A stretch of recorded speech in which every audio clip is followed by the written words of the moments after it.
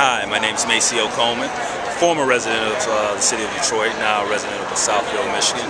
And I am a very big advocate for positive things for our children in the city of Detroit, our males and our young ladies. I have worked, volunteered or participated as a Dad's Club president. I founded the Dad's Club at Christ Elementary School, and we implemented programs such as film club, etiquette classes, father-daughter dance, mother-son dance, just a number of different. I also started the scholarship fund for the fifth graders. The school is K through 8, and we started a scholarship fund so all the kids would get $50 double E bonds, which actually cost $25 a piece.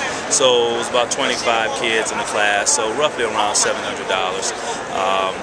So that's some of the positive things I've done in the city of Detroit. Just being encouraging to our children. I've also been a speaker at Kettering High School for their career day.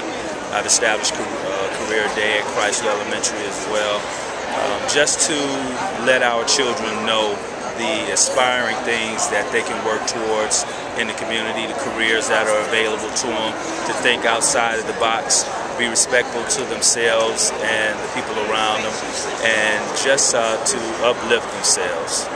So that's my contribution to the children, to the city of Detroit. And I'm also a volunteer for seniors. I'm a senior resource as far as assisting seniors with their Medicare, Medicaid information, also assisting them with getting bridge cards and other things that helps to make their quality of life a lot better.